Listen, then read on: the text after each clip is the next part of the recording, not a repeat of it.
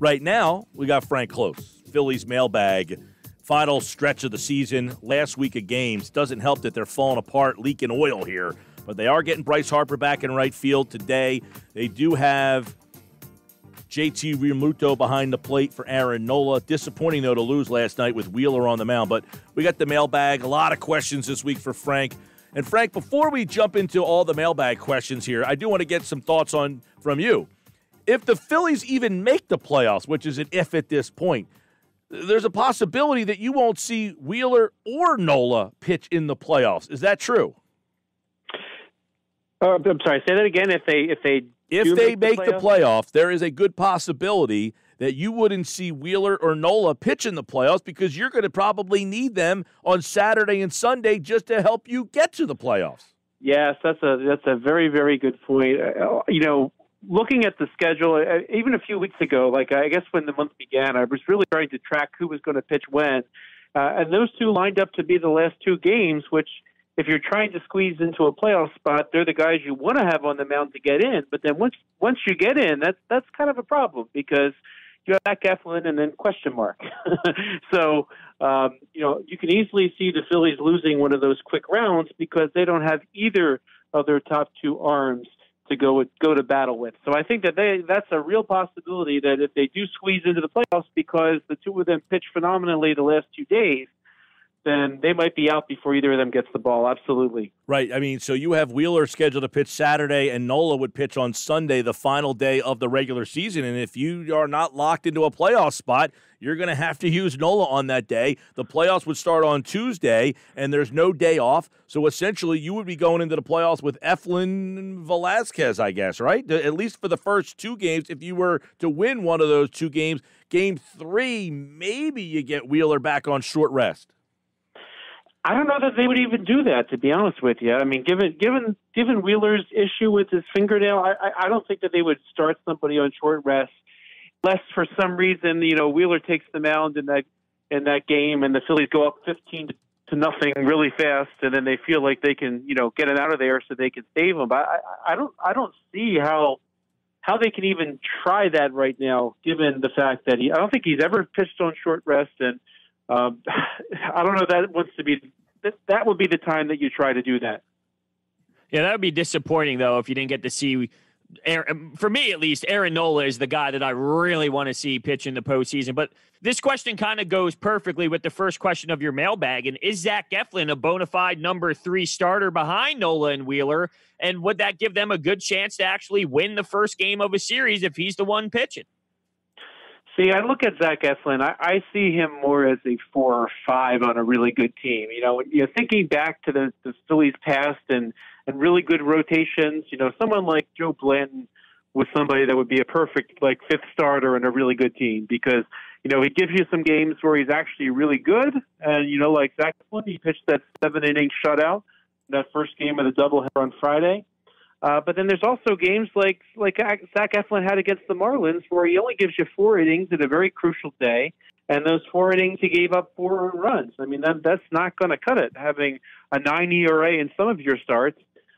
So I think Eflin is not consistent enough to be counted on as a number 3. So moving forward, I think the Phillies need to find somebody behind Nola and Wheeler that's a little bit more reliable, a little bit more consistent, and hopefully somebody who can come in and be what Jake Arrieta was hopefully going to be for the Phillies and be one of those solid arms in the rotation that could be your number 3 starter. So that didn't happen this year, and I think the Phillies will have to find somebody that slots ahead of Eflin going into next year for that rotation. How about this? How about someone who goes before Aaron Nola, and then Nola's your 2 and Wheeler's your 3? I think that is more like it. Where do you find that? Yeah, I'm right. gonna say Garrett Cole already signed with the Yankees, so I don't know how you're going to do that. Yeah.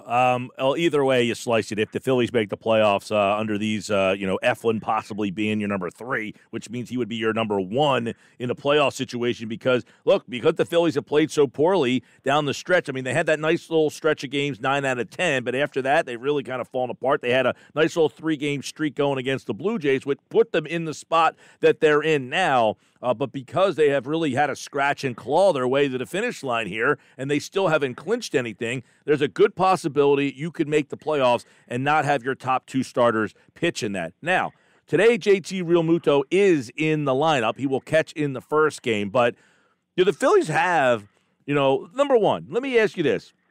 How confident are you that the Phillies will do everything in their power to get him back? And do they have a plan B if, in fact, they say, you know what, he's asking for too much money, we're going to go in this direction? We've talked about this a lot in the last year, and the more time goes on, the less likely I think it is the Phillies are going to have him back. And I don't think it's because they want him back, but I think ultimately they're going to hit a point where giving Realmuto the deal he's going to get is either a really bad idea, or if it's a good idea, of course they'll do it. But I just see too many other teams out there that are more desperate. The New York Mets keep coming up as somebody that could make a big move now that they have a new billionaire owner coming into the fold, perhaps, and trying to make a big move. I'm kind of at the point where I think he's going to get 7 years, and I think he's going to eclipse the $26 million a season that's kind of been the record for a catcher to this point. So if the deal is 7 and 185, do you really want to sign somebody who will be 36 the last year of that deal? That I'm not really sure. So I don't think I don't think, put it this way, I think it's better to have JT Realmuto than not have him. But if you don't end up with that deal, then I think here's what you need to do. If it ends up not being a good deal, you had better make really real certain that you bring in people on that roster that will make your team better in other areas. Now, when you kind of look at everybody who's departing, Jake Arrieta's $25 million annually is going to come off the books. Then you're going to see Didi Gregorius, his $14 million will. I mean, although they might like to re-sign him too. You'll see that the $12 million a year that Dave Robertson has been getting will come off the books. Vince Velasquez made $3.6 million. That's going to exit the books. So when you kind of add up all this money that's freeing up at the end of the year, and you look at the landscape, what trades you could make, if you don't have Realmuto, your plan B needs to be to improve at other positions.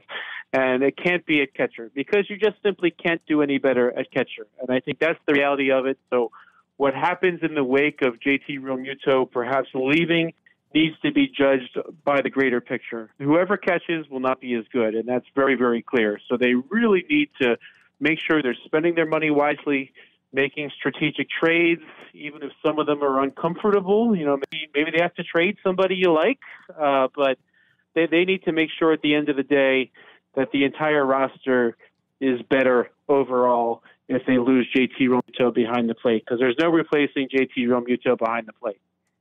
I would love to get your thoughts on Matt Klantak's comments yesterday. He said, we would love to have JT, but when you make that trade, you're trading for 2 years of control, and you know that. So Sixto looked really good against us. He's looked good this year, but we had 2 very productive years with JT as well. And obviously that just doesn't sit right with me at all. The thing I don't necessarily like about those comments is both years it seemed like the Phillies stopped short of going above and beyond to make sure that they win. This year it was obviously the bullpen where they thought they would just, plop together some, Band-Aids and rubber bands and they would have a bullpen. But, the previous year it was the starting pitching. You knew you needed starters and they didn't bring anybody in. They went for really the scrap heap to find. You remember last year, Drew Smiley was somebody that came up. In fact, the other guy, Marcus from the Mets, right? I mean, they didn't really go all out to try to fill out the roster completely. And if you were trading for Realmuto, you're spending all that money on Harper. I'm just surprised they didn't go the last step in either season if they're believing that, the price to pay for JT Realmuto for 2 years was 6 of Sixto Sanchez. I mean, that's essentially what it's going to come down to. 6 years of Sixto Sanchez for 2 years of JT Realmuto. I would have liked to see them try a little bit harder for the 2 that they had him. Speaking of which, Matt Klantak, if he were to be let go, any candidates out there that excite you? And what about Andy McPhail?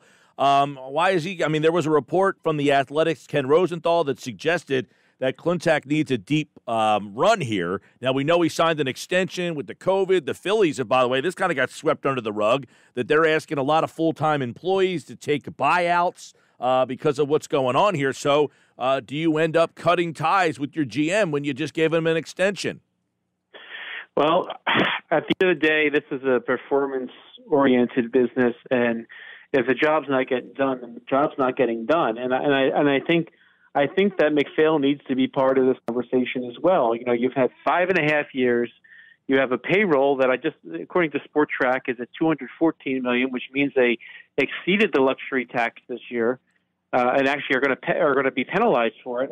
You need more results than that. With all that time to bring about talent, and with all that money, like there's no reason that somebody in that position shouldn't be able to get it done with that payroll. So, and it falls on McPhail. It falls on Klantak too. I mean, what I think should happen is somebody like Dave Dombrowski.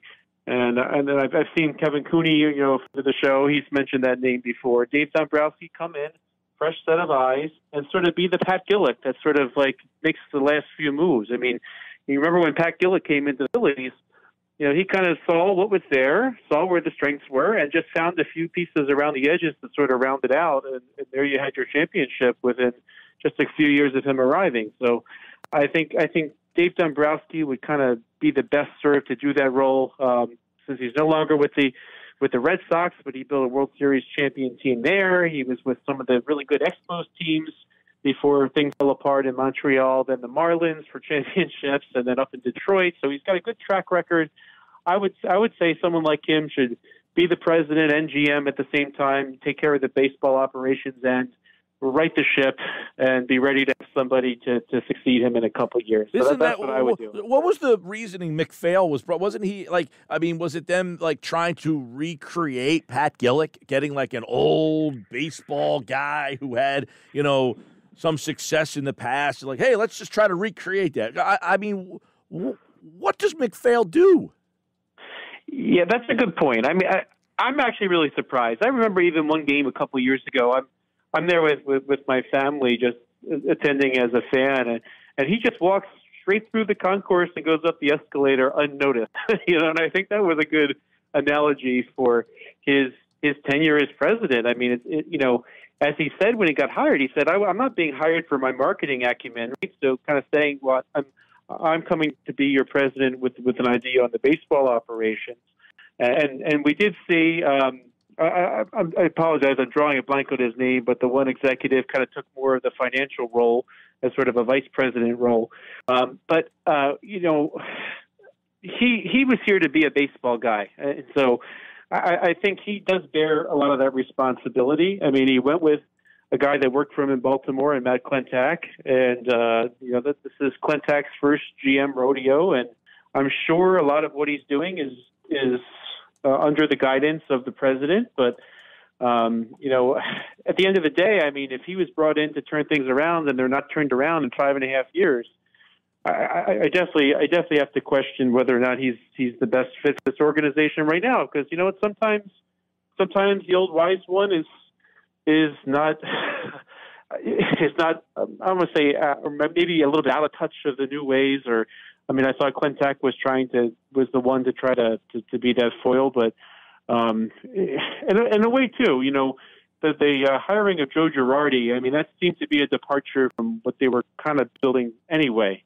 They were trying to be the on the edge or the cutting edge, with the Gabe Kapler hire, and of course that didn't really pan out for them. So you got to wonder if the Girardi hire even came from above, like the Bryce Harper signing came from above. The ownership to really push this in another direction. But yeah, he's got to be responsible for some of it. Were they trying to reinvent Pat Gillick? I don't know if they were trying to reinvent Pat Gillick, but they won somebody when they hired McPhail that had a pedigree in the game. And with his work with the Cubs and the Orioles, and growing up in the Twins organization, basically, that they thought that he would be that guy. Well, we'll see. I mean, do you think it takes a deep playoff run? Do you think they're in trouble anyway, regardless of what happens here? I mean, or is it all up in the air? It's really, really hard to say. You know that I don't know if simply getting to the playoffs will make a difference, and I don't really know how deep. I don't know how deep they can go. I mean, let's be honest. I mean, depending on how the seeding goes, I mean, they could face the Padres or the Dodgers right off the bat, and I just think they'll get trounced by either team. So right now they're the 8th seed. Right now they'd be 8.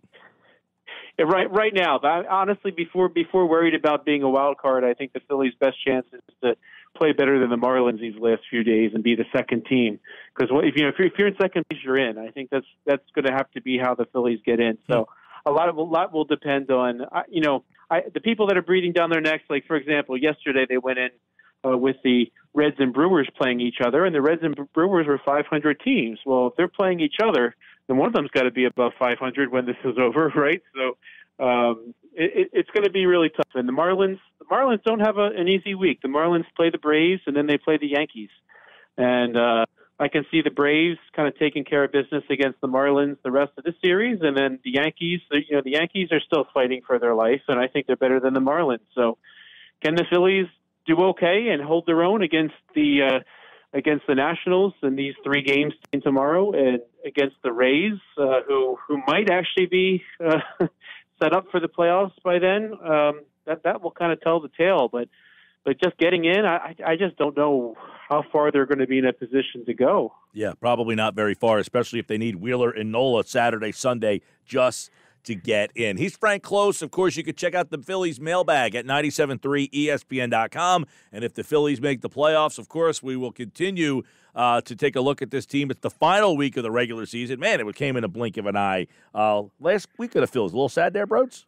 Absolutely. Come on. You know me. I need to react to something. Frank Klose, like all guests, appeared via the Boardwalk Honda hotline. Thanks, Frank. Thanks, guys. Man, a blink of an eye, this thing is over.